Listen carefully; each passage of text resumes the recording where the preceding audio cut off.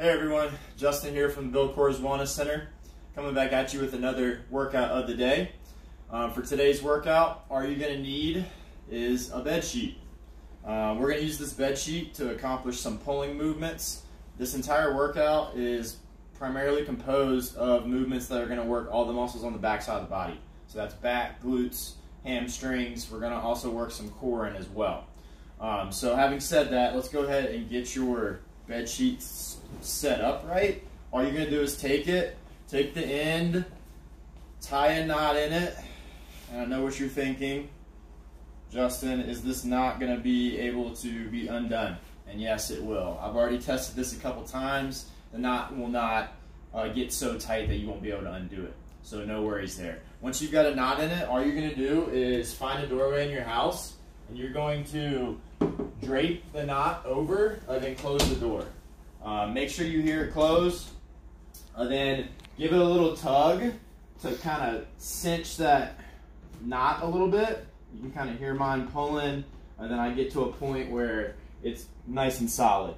And then from here, we're running 3 exercises in a superset. So you're going to do exercise A, rest 30 seconds, exercise B, rest 30 seconds, exercise C, rest 30 seconds, maybe even a minute before you roll back through and do 3 sets. So let me show you the first superset. The first move is going to be a row using this. So obviously the further away I am as far as my hands on the sheet, the more body weight I'm going to be putting behind myself and the harder it's going to be. So start up a little higher, and then all we're doing is we're going elbows close to the body, squeezing the shoulder blades together.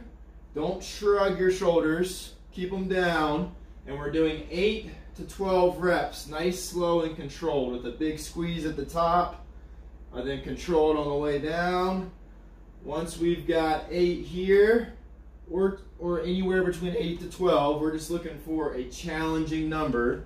It could be even more than 12. You want to keep at least 1 to 2 reps in the tank though. Once you've got that done, then you're going to move to a movement with just body weight, essentially.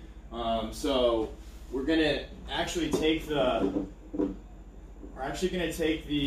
sheet from behind the door, and then using just the sheet and our body weight, we're going to step on it about hip width apart. Make sure you've got each tail with enough space for you to grab it by your knees.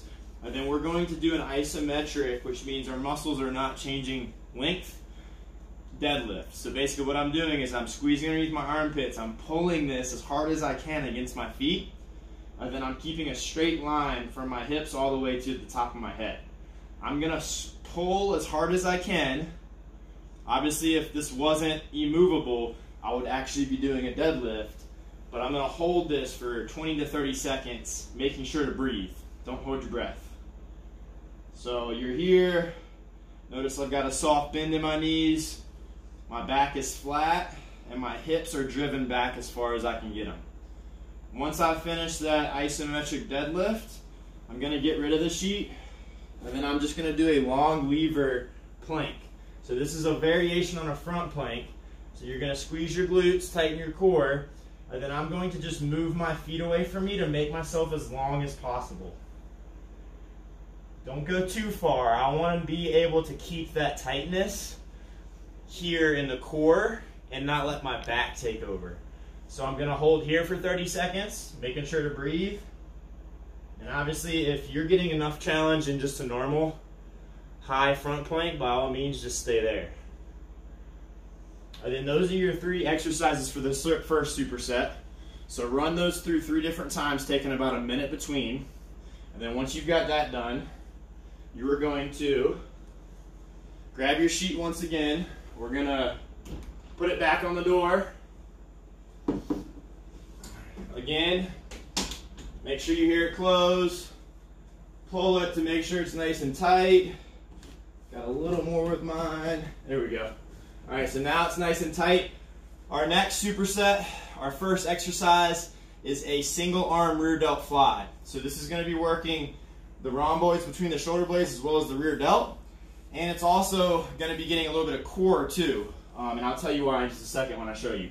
So basically, start up a little higher than you were with the row. And then we are going to, with a soft elbow, pull behind us, driving that elbow back. There's not a whole lot of range of motion here, but the thing to keep in mind is that I'm not rowing with it. I got a soft elbow and I'm pulling with a relatively straight arm. In addition to that, I need to squeeze my glutes and keep my core tight, because when I go to pull, my body wants to rotate with this. I want to stay as square as I can. So I'm doing, again, 8 to 12 here. Notice how I'm going slow and controlled. Slight bend in the elbow. And then, of course, I'll switch sides. Do the other arm, squeezing the glutes, keeping the core tight. Once I've got 8 to 12 on this side, saving 1 or 2 reps in the tank. I'm done with that. I can get rid of it. Then I'm going down to the floor. If you have tile, you could use that. Carpet works just fine as well if you've got socks on. And we're going to do 8 to 12. Again, hamstring curls. So we're here. Now if you find it hard to get back from here, I can do one at a time. So I'm going really slow on the way out, squeezing the glutes. If I can, I'm going to pull back up like this. But if I can't, I can put my hips down and then come back to the start and only work this lengthening motion. So figure out what works best for you and gives you that challenge for 8 to 12 reps. And then once you finish that, you're going to grab your sheet one more time, and we are going to sit down with it, grab it on either end about shoulder width apart. Let me double mine up here. About shoulder width apart. And I'm pulling. And then I'm going to hover my legs if I want to make it harder. If I want to make it easier, I can put them down. And then all I'm going to do is I'm going to rotate my torso side to side while pulling apart. And I'm going to tap on either side for this Russian twist. 12 on each side. So those are your 3 exercises for superset number 2. Again, you'll take about 30 seconds between each exercise, and then 60 seconds up to 2 minutes between sets. Once you finish 3 sets with superset number 2, you are done. And so give yourself a good pat on the back, and then check us out tomorrow and next week for more workout of the days. Thanks.